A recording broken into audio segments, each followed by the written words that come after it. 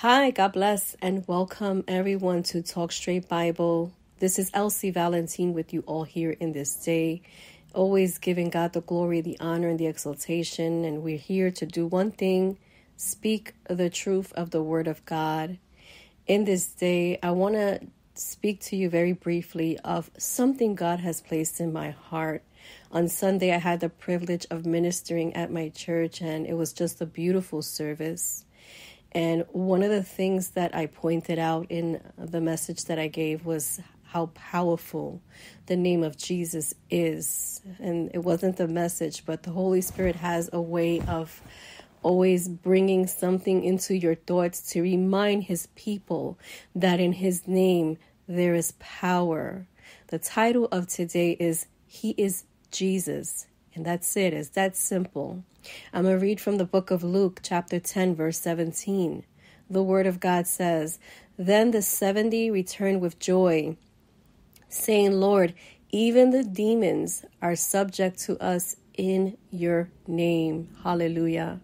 That name that has power to move mountains, power to bring revival, power to bring whatever is dead alive. The name of Jesus, because he is the Savior. 1 Timothy chapter 4 verse 10 says, "For to this end we both labor and suffer reproach, because we trust in the living God, who is the Savior of all men, especially of those who believe."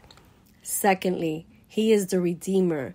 In Job chapter 19, verse 25, it says, "For I know that my Redeemer lives," hallelujah, "and he shall stand at last on the earth." Third, he is the bread of life. In John chapter 6, verse 35, it says, "I am the bread of life. He who comes to me shall never hunger, and he who believes in me shall never thirst." Number 4, he is Lord. John chapter 21, verse 7 says, "Therefore, that disciple whom Jesus loved said to Peter, 'It is the Lord.'" Next, he is the Creator. In Isaiah chapter 40, verse 28, it says, "Have you not known? Have you not heard? The everlasting God, the Lord, the Creator of the ends of the earth, neither faints nor is weary. He understands and is unsearchable." He is the Son of the living God. In Matthew chapter 16, verse 16, it says, "Simon Peter answered and said, 'You are the Christ, the Son of the living God.'" Next, he is the only begotten Son. And we know the scripture in John 3:16, "For God so loved the world, he gave his only begotten Son, that whomever should believe in him shall not perish, but have everlasting life."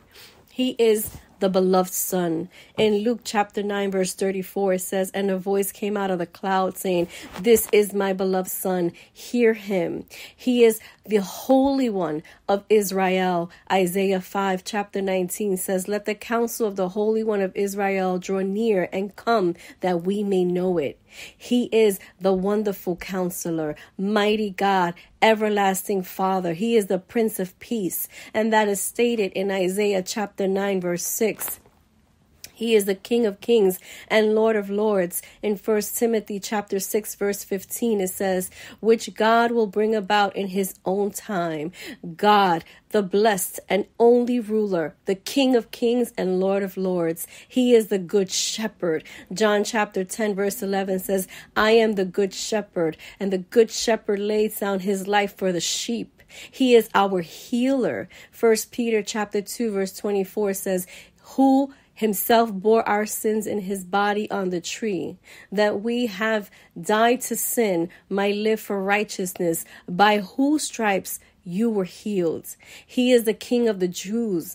John chapter 19, verses 2-3 says, "And the soldiers twisted a crown of thorns and put it on his head, and they put on him a purple robe, and then they said, 'Hail the King of the Jews,' and they struck him with their hands." He is the prophet. Matthew 21:11 says, "And the multitude said, 'This is Jesus, the prophet of Nazareth of Galilee.'"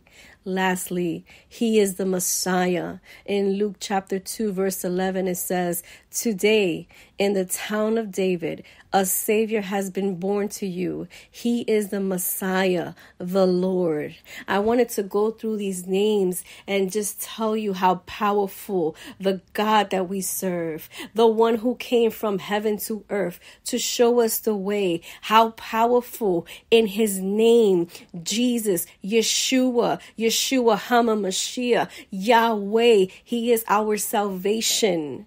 That was the name that was given to him. There is no other person who can save. There is no other name that can save but the mighty name of Jesus. Romans chapter 10 verse 13 says, "Everyone who calls on the name of the Lord will be saved." He's the only one who can save you. He's the only person who can bring someone from the dead to life like he did with Lazarus.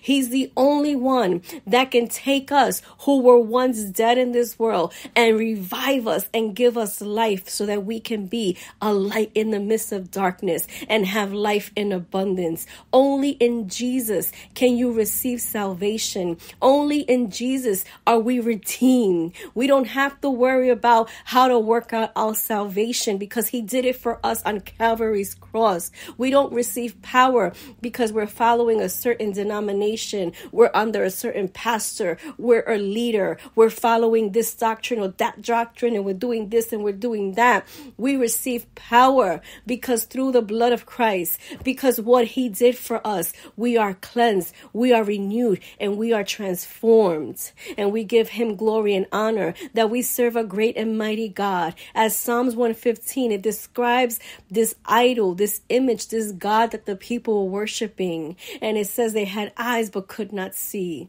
had ears but could not hear, had a mouth but could not speak, have hands but cannot touch. The beautiful thing about the God that we serve is that the Bible says that he sees all things because he's omnipresent. He's Jehovah Shammah. He hears us because he inclines his ears and he listens to the cries of his people. Whenever we need to hear a word, we just open up his word and the word becomes life and the word begins to breathe. And the word is a double-edged sword which pierces into the heart of man. And whenever we need a touch, we feel him wrapping us up under the shadow of his almighty wings. There is no one like that here on this earth. Only the God that we serve, Adonai, Yahweh, Elohim, Yeshua HaMashiach.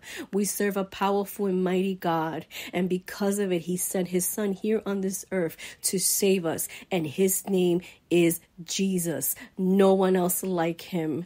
I wanted to share this with you today and just be encouraged that when you're going through something where you feel like you can't even get out of a situation, where you feel stuck, where you feel like, Lord, I don't see my way out of it. Lord, I'm being hit with sickness. Lord, I'm being attacked in my finances. Lord, I'm being attacked in my mind. Lord, all these things are coming against me from every which way. Call upon the name of Jesus because it has power. It has power to save, power to heal, power to redeem. It is so powerful that by the very mention of his name, demons flee. So remember that name in everything you go through. The name of Jesus has power. God bless you. Have a wonderful week in the Lord. And until we meet again, amen.